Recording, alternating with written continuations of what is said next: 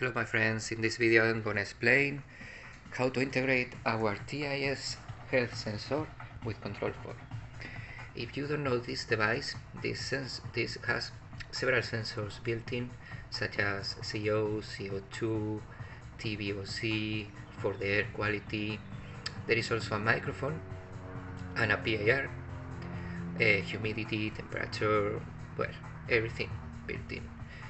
So we are gonna integrate it with Control4 using the microphone of the sensor.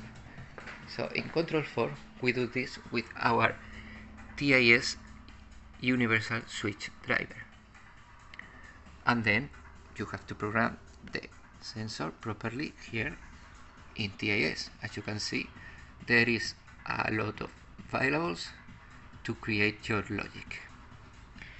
So then this can be used for nursing homes, for kids' rooms, if they are crying, if something happens. So in this case I'm gonna use my rock speaker.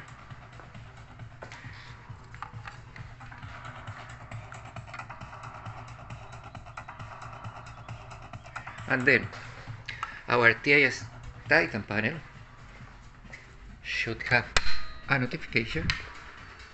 Okay, there is an alarm, baby is crying, and also we've just done the integration with Control4, so we have here the touch screen saying baby is crying.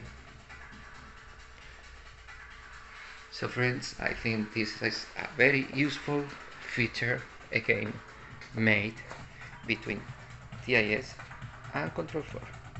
See you next video.